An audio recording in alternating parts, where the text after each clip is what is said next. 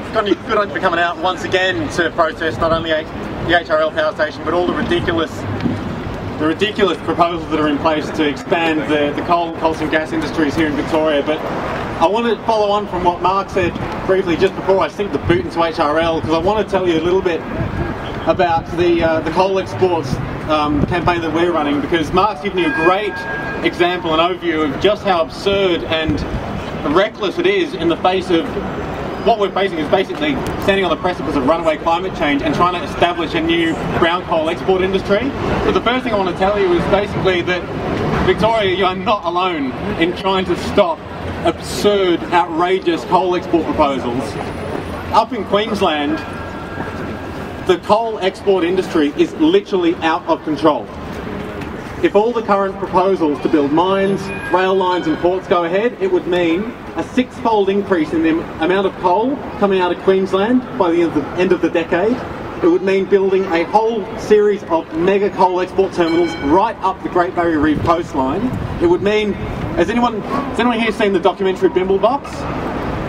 Bimblebox is a nature refuge right in the heart of the Galilee Basin, which Clive Palmer wants to rip up to get at the coal underneath for his China First mine, so that he and the likes of Gina Reinhardt, who's also got projects up there, can profit on the last bits of coal while they still can, at the detriment of everyone else in the community, the sectors who suffer economically, the people who suffer because of their lands getting destroyed, the communities who rely on the Great Barrier Reef coastline, everyone who holds dear these natural icons, and anyone who's got any interest in preserving a safe climate, because we would stuff our chances preserving a safe climate if we're going to knock this off. In fact, you know what?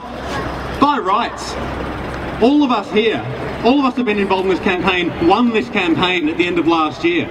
Because HRL had a deadline to convince the government that they deserved to hold this $100 million grant, which would make or break the project, and they failed. And we helped with that. We did everything we could to tell the government that stop HRL, we love it.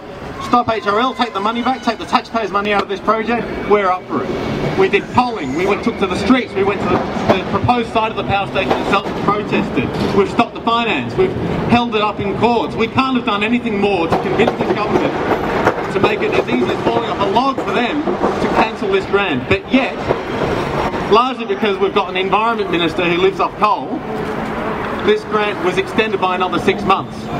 And when they extended that grant for another 6 months, what they ended up doing was setting the deadline, resetting it to coincide with the introduction of the implementation of the carbon price. And so here's where it's got down to, folks. HRL's project has not gone anywhere in the last 6 months. In fact, it won a court case, and after winning the court case, it put up waved a white flag saying we're not going to move the project further. They've managed to lose even when winning a court case. These guys are so ridiculous. Pathetic. If the government approves this power station now, it's essentially saying that the clean energy future was no more than a name on a policy. If they approve it now, it says that they're prepared to go into business with a company who after 5 years still can't get their act together to get finance for their project, which would generate power at about twice the cost of regular electricity anyway. It is completely unnecessary. It would say basically their interests don't lie with us and the rest of the community at all, but it rests with a few coal monkeys based out of Victoria, out of Melbourne, who are trying to build this thing and have been trying for 20 years and have still failed. Talk about picking winners, this will be about the government picking losers. So this is where it's got down to, and everyone needs to watch this really closely over the next few weeks, because like I said, we won this campaign back in February. By rights, we did everything we need to do. And what we're waiting for now is for the government, both federal and state, to catch up with reality and to catch up with the community and say, no, we're going to take this taxpayers' money back out of this project and we're going to invest it in real renewable energy projects, real big solar projects where it belongs. Real big proper ones. Proper projects. So may I leave you with a few short, sincere words, which is no new coal, stop HRL! No new coal, stop HRL! No new coal, Stop HRL! no new coal, Stop HRL! no new coal, Stop HRL! and start new coal!